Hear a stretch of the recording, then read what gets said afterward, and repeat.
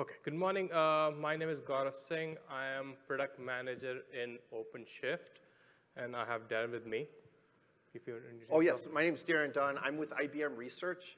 I'm the computational patterning team lead for Albany Nanotech, as well as the Thomas J. Watson Research Center. So I want to give you a view of what I'm hearing from my customers regarding batch and this type of activities. So I've talked to a lot of customers. These are predominant customer who comes to me around batch type of needs, right? So we talk to life science customer. They say we want to run genome simulations. We talk to manufacturing customers. They want to do computational fluid dynamics.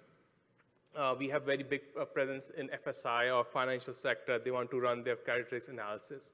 And then we have this Rhodes is Red Hat data science, and they have this use case of running training jobs on top of batch system.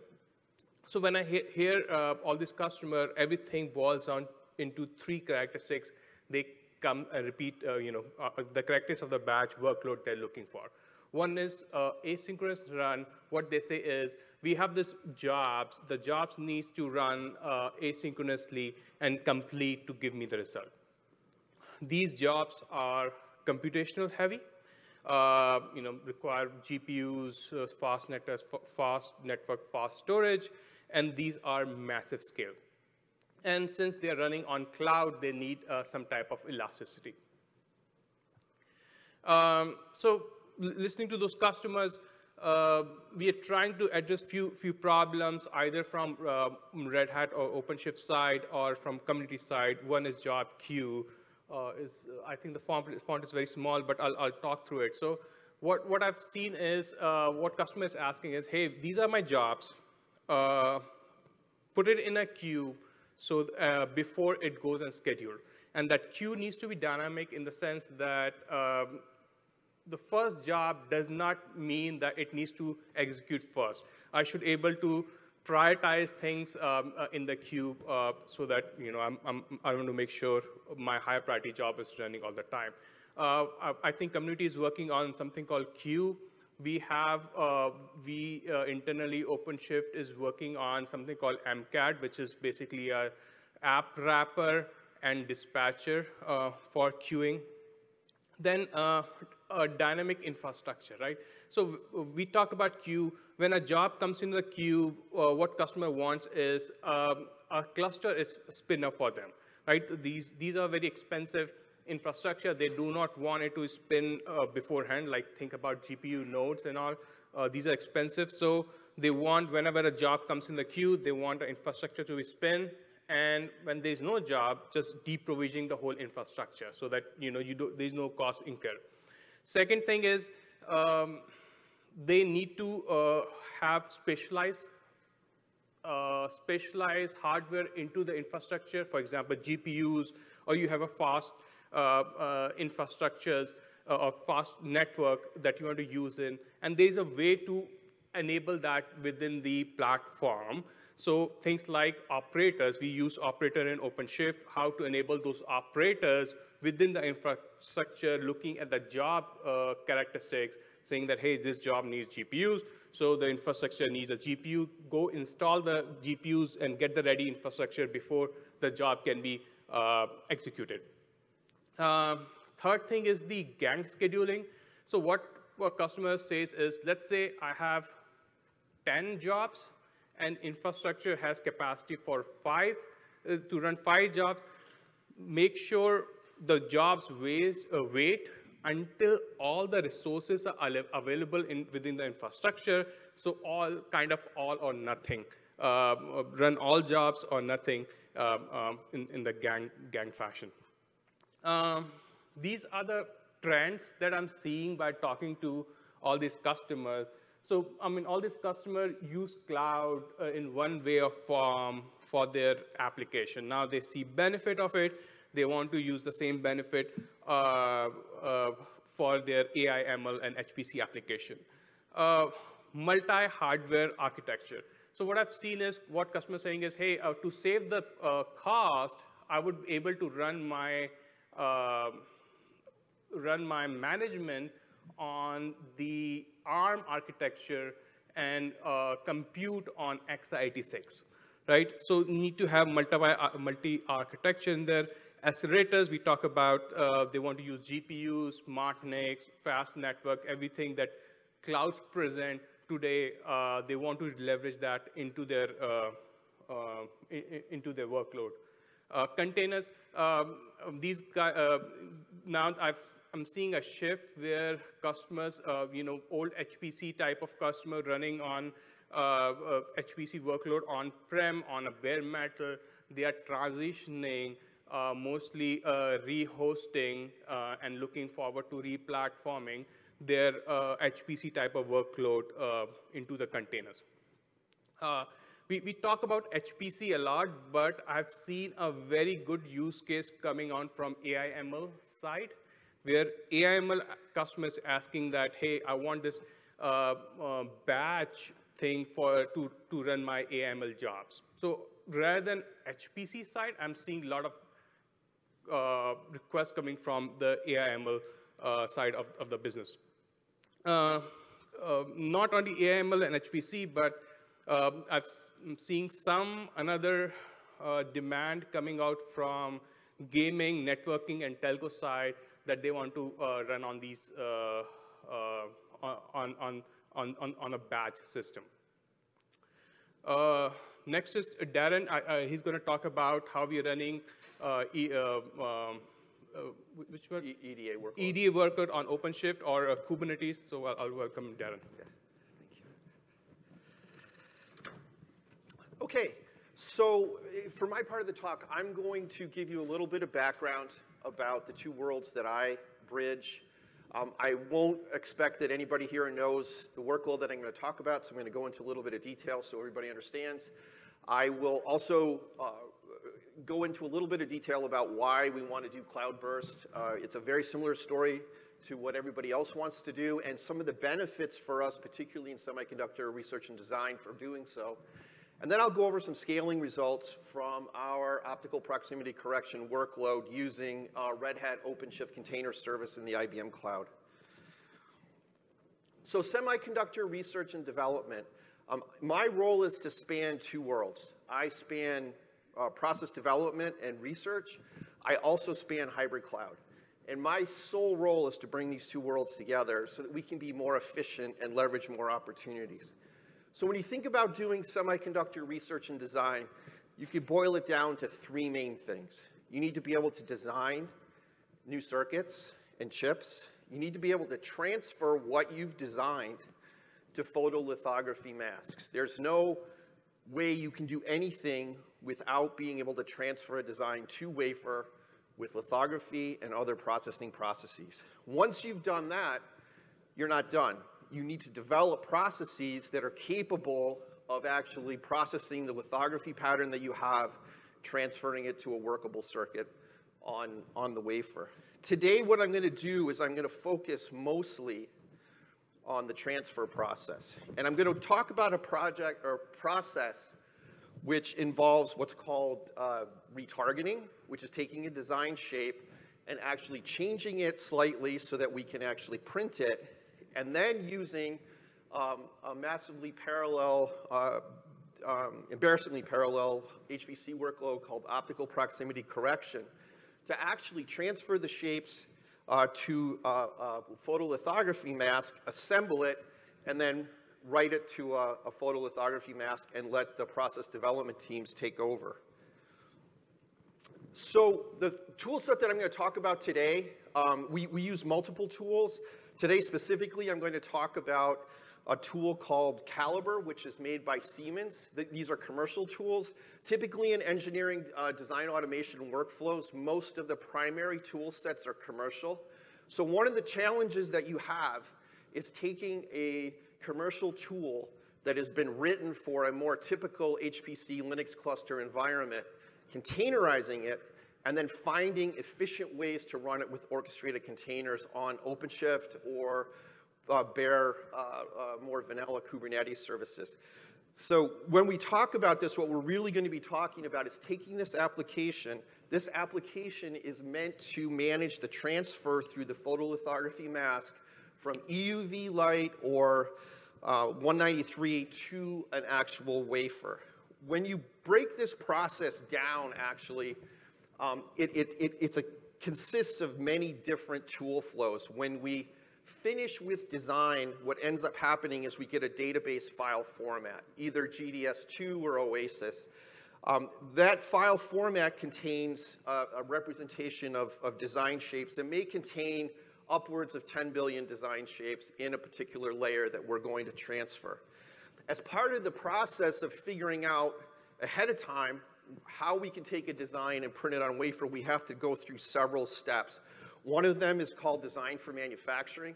That's actually taking the ground rules that were established for the technology, figuring out what actually has to happen, what's printable, what's transferable, and if we need to change design rules, go ahead and do that. We then need to use other shapes to fill the gaps in a design without impacting the performance of the design, and that's a tool and a technology all to itself. In many cases, what we're doing is we're decomposing a design into multiple colors and printing a color at the same time, and the reason for that is that as we get beyond the 3 nanometer node, 5 nanometer node, even starting at 10 nanometer, we can't print the entire design with a single color or a single exposure. We need to find ways to break it apart so that we can actually pattern what we need to do. And then we talked about retargeting, where we take those shapes, we change them slightly so that we can actually print them. We will insert features through code called sub-resolution assist features. Those are required to help the lithography actually print particularly intermediate to isolated shapes. And then we finally do optical proximity correction, and we also verify that the shape that we've created will actually print on wafer using modeling to within a certain tolerance or expected variance. So in a nutshell, what is optical proximity correction? You can think about this as an optimization problem. Prior to about the 90 nanometer technology node, you could actually take a drawn shape, multiply it by a scaling factor, and transfer it to a lithography mask, and you'd have a pretty good probability of hitting the target for the design. And people would come up with some rules-based changes, but typically it was just a straight shot. Starting in 90 nanometer, that wasn't true. So if you look at this diagram, without OPC, that's the drawn shape. You would bring it, you could think about the lithography process as a series of transforms. One transform is to transform it to the mask, the other one is to expose it, and the other one is to etch it on wafer. What typically happened at 90 nanometer and beyond is the shape that we brought in as a design shape no longer was represented on the wafer. In fact, in some cases, some shapes wouldn't print at all. So there was a technique called optical proximity correction that was developed in which you bring in the design shape, you partition it into vertices and edges, you then expose that partition shape or calculate what the aerial image would be, which is a very physical process, and you apply an empirical resist model to it to predict what the shape will print on wafer, and then you iterate until you either hit a fixed number of iterations or a cost function has been matched, and you then output that onto the photolithography mask. So you end up with a lot of very complex serif shapes when you do this. So how is this represented from a compute process? So this is actually a two-part compute. You have a primary path process that reads in the design layout, chops it up into tiles, and creates a queue or a heap. Once it's done with that, it spins up a bunch of remote workers on a traditional Linux cluster, in our case on an OpenShift or a Kubernetes cluster, and then it starts parsing out work tile by tile to all of the workers, and it does this in a round-robin fashion until all of the tiles in the queue or the heap have been exhausted. There's no need for the remotes or the worker processes to communicate with one another, so it's a very traditional hub and spoke process. So when we talk about this in a traditional sense, and bursting to the cloud, what problem are we trying to solve? What we're really trying to do is expand our opportunity horizons to work on more and more projects. You can think about this as a triangle. We have three main resources that we're trying to optimize. One of them is compute, one of them are commercial licenses for the tools, and the other one is people, okay? The most sticky component that you have are people. It's not easy to expand a design team or an OPC team or a patterning team in short periods of time. The two things that you can expand are compute and licenses.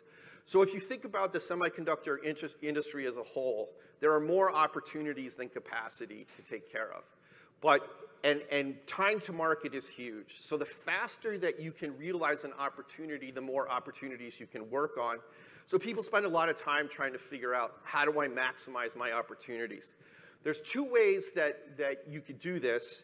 And one is to increase your compute. The other one is to increase the number of licenses. And these two have to go concurrently, okay?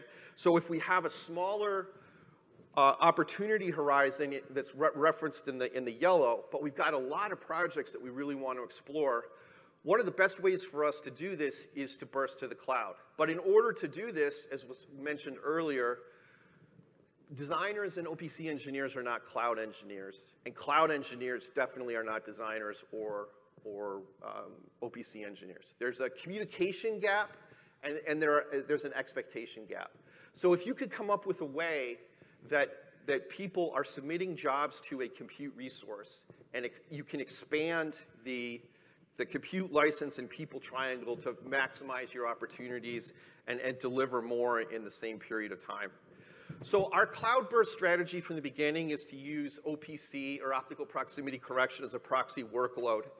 We want to create the same on-prem infrastructure as we would use in the cloud, and we want to target managed Kubernetes services. What that does is that lets us minimize the amount of configuration and tweaking that we do when we burst to the cloud, and helps us realize this vision of same compute on-prem as we have in the cloud. We also want to centralize license servers in the cloud to avoid splitting pools or having gaps in time from when we can leverage the cloud or not, and also develop controllers and operators to make public cloud bursts with OpenShift transparent to the engineering teams. So this is a pictorial diagram of the type of infrastructure that we're talking about. On the upper left-hand side, we have our on-prem compute. We have interactive compute to set up jobs, to review results, to also do job management. And we also have a number of OpenShift clusters that we maintain internally with shared distributed file space. When we burst into the cloud, we target a service called ROCs, which is Red Hat OpenShift Kubernetes service in the IBM cloud. You know, if you're used to AWS, you might think of this as ROSA. And in the cloud, what we do is we build some compute nodes and job management nodes, and we want to run across as many data centers in a cloud burst geography as we can, so we can maximize our capacity, leverage autoscalers where we can, so we can scale up and scale down to save costs, and centralize the license managers in a cloud geography that's accessible to all. One of the key things that you could do in almost any cloud is connect different regions via networking that exists solely in the cloud itself. So what we've done is, within IBM Cloud, we use transit gateways to connect different geographies and maximize our ability to burst anywhere in the IBM Cloud from anywhere within IBM. So how does our workflow work? Based on the description I gave you earlier, how do we set this up in Kubernetes? And I'm sure people here could come up with many different ways to do this. We chose, because of the nature of these tools, to try to mimic, as much as we possibly could, the way that these jobs run on a native Linux, bare metal Linux cluster. And the reason why we wanted to do this was twofold. One, it solves a problem of OPC engineers or design engineers understanding how their jobs are running. And two, with very small tweaks to a controller or an operator in Kubernetes, we can build in resilience to this workload by making sure that we leverage inherent capabilities in Kubernetes to keep worker nodes, for instance, up if they go down. Make sure that we can checkpoint and start and restart jobs, scale them down so that we can prioritize jobs. So what happens is we use Kubernetes job types. We have a primary job type, which it starts initially. What it does is exactly what I talked about before. It reads in the layout, chops it up into tiles, and creates a queue. Once it's done, it then talks to a distributed controller that then spins up a number of workers. And when I talk about workers in this case, we're talking about running at fairly large scale. Table stakes for an OPC run is typically between 8,000 pods and 16,000 pods. When you start talking to foundries, that's like a 20,000 pod run to make time, or to make most efficient use of time. So what we wanted to do was go out and say, for us to use this internally as research, we need to be able to get to 10,000 pods reliably. Let's go out, figure out how to assemble job flows like this and demonstrate scaling from 1,000 to 10,000 pods. If we could do that in a fairly linear fashion, then we have confidence that we can go and do this at more scale. One of the other reasons for breaking this apart, or breaking our job flows apart, is it also lets us address the differences between running, let's say, 4 2,500 pod runs and one 10,000 pod run on the same cluster, and also lets us address some of the shared file system issues that we have. So one of the things to keep in mind is for many of these tools and many HPC workloads, a shared high-performance file system is really key. All of the worker pods need to see the same file system, read and write to it and stat it that the primary pod sees. And they're going to do this with irregular patterns. So one of the ways that we've made our work happen here is to explore both open source high-performance file systems like Ceph, or internal file systems like GPFS or Spectrum Scale. And what we tend to do is offer Ceph, Gluster, or GPFS as persistent volume claims that are mounted by all of the pods in the run. And we keep those static, and there's also another advantage to that is when we have to go back and debug logs, everybody can see the same thing. They can pick up the logs in the same place in whatever cloud environment we're talking about, and with asynchronous file management, we can bring it anywhere. So these jobs are heavily compute dependent, and they're heavily I/O dependent, both at the network level and at the file system level. So, you know, one of the things that I get asked, I get some skeptical questions up front with new OPC engineers and new designers is, yeah, this is all great, it looks convenient, but is it going to perform? How do I know that if I just, you know, give you a Kubernetes job, that I'm going to get it in the time that I need to do it? So over the last 2 years or so, we've been looking at scaling. And OPC is embarrassingly parallel. It should scale fairly linearly, but there are parts of the job that need to do I/O, need to do some checking in the hierarchy management, the primary pod. So we don't expect it to be pure linear. So what I've done here in these results is plot a couple of things. I plotted the speed up that you would expect if everything was linear, which is really just this line, the black line that you see here. The next thing that we've added is a speed up, assuming you have a serial fraction of about 15%. That's something more attainable than pure linear, given the amount of file and networking I/O that we need to do. And then what I did was plot our speed up in the blue curve for OPC runs that span 1,000 pods to 10,000 pods for a nanosheet node, which you can think of as 3 nanometers to 2 nanometers, depending on who you talk about or talk to, for a back-end wiring level. Back-end wiring levels, and I apologize for using jargon, is the first wiring level that's most important for signals. And you know, they're called the thin wire levels, and there's a couple of them, but the first one is the most important. So what we're showing here is that in the blue curve, scaling from 1,000 to 10,000 pods, we're achieving a pretty close correlation with about a 15% I/O or serial fraction, which is actually quite good. We're by no means done with this. We believe that these points that you see here around 6,000 to 7,000 pods, we understand how to fix, and we think that we can definitely, with some very simple tweaks, start to increase the slope of this curve so that we're somewhere between the 15% serial fraction and the actual hypothetical linear scaling result.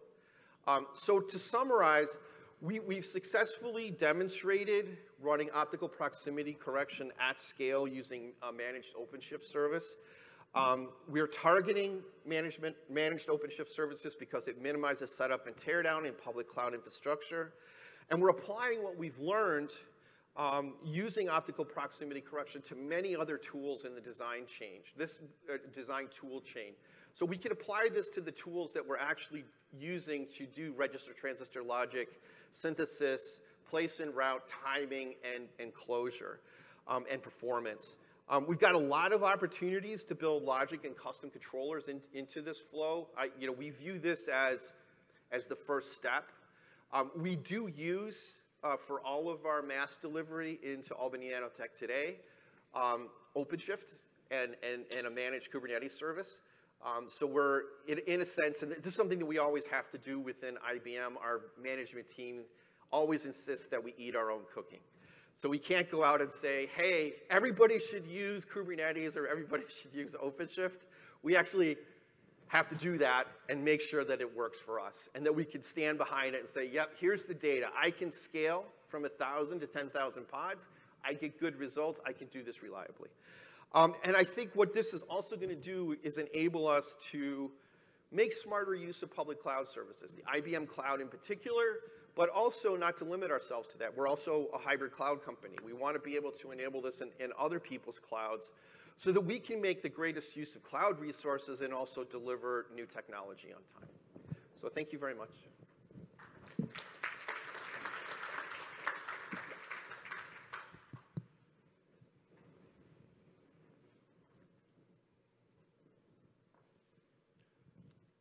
Thank you. Nice talk. I was curious, it sounds like you have a lot of workflow management going on with this workload. Do you use any of the CNCF projects for Argo workflows or anything like that? Not yet. We would like to. We started very simply because we had to solve some problems or some I don't want to say problems. We had to optimize our containerization flow, and in order to keep things simple on the compute side, we didn't try to do anything more sophisticated. That's one area where we'd like to go is use, particularly on the operator side and the scheduling side, better or leverage open source projects to actually do that better within OpenShift and Kubernetes. Just want to add one more thing. So also things like CRD changes, custom configuration on the node. So for that, we are looking at Argo CD, things like that. Whenever you have a job coming and before the infrastructure spin up, you have Argo CD comes in and prep the infrastructure. So things like that, we're looking at the Argo CD in that way. Thank you for the talk, very inspiring. Question, you've been at it for 2 years, which means you probably went to a number of OpenShift versions. I'm sorry, I'm hard of hearing. You've been doing this for 2 years. Yes. So you've probably been using several different OpenShift versions. Yes. What were your conclusions when upgrading? Did it really improve your performance or not? Can you repeat it one more time? I'm sorry. So you probably went from OpenShift 3 or maybe OpenShift 4, 1 to whatever, 10 or 11 or where you are to today. Right. I assume there would have been differences when you repeat the same tests with newer versions. Can you share something about that? Oh, yes. We do see differences. We've seen an improvement, definitely in the 4 series of releases, in particular with our network performance and our ability to opt to tune file systems. I think we need to be a little more rigorous about version control and how we benchmark different versions. We're not doing that today, but that's one of the things that's on our list. But I have seen some improvements definitely from 3 to 4 with networking and our file system performance and our ability to tune them. The compute is also better, but it's hard for me to quantify it because these workloads don't make very good use of hyperthreading. So when we do position workloads, we're looking more for physical cores and trying to drive the workload to physical cores. I think we have some work to do to optimize it and make better use of what OpenShift offers and other Kubernetes. So just to one more thing. So OpenShift is 100% Kubernetes. We are also making improvement on upstream as well. So things like CRAN, C groups V2, these are coming going forward, which will enhance your performance. I mean, we have seen better results in the lab, and we are going forward to implement this within OpenShift as well. So going forward, you will see good, I will working with Derren to see how the graph looks like when we implement those.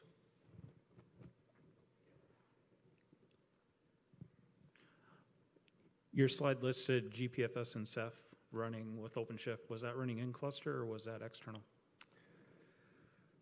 They are, so this is a managed service.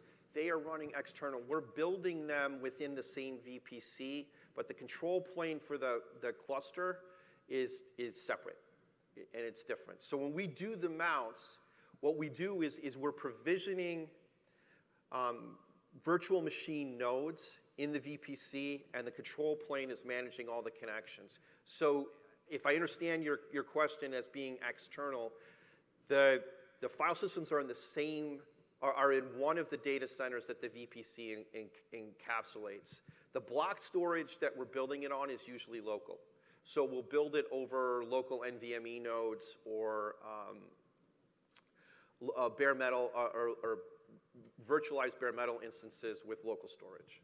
So the operators aren't running in cluster in order, like Rook-Ceph or using CNSA for the GPFS layer? No, these are static persistent volume claims that mount this or the file system that we built custom within the VPC. All right.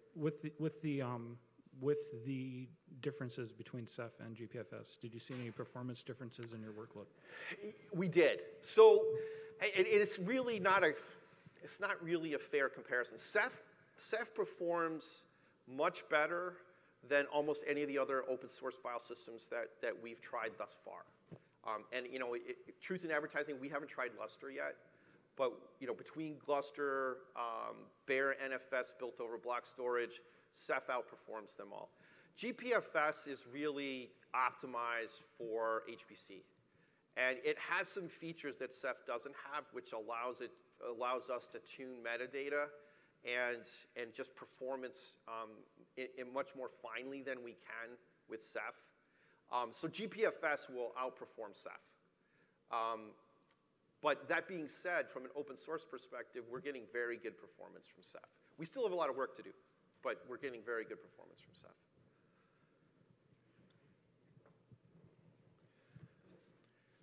Thank you. Great talk.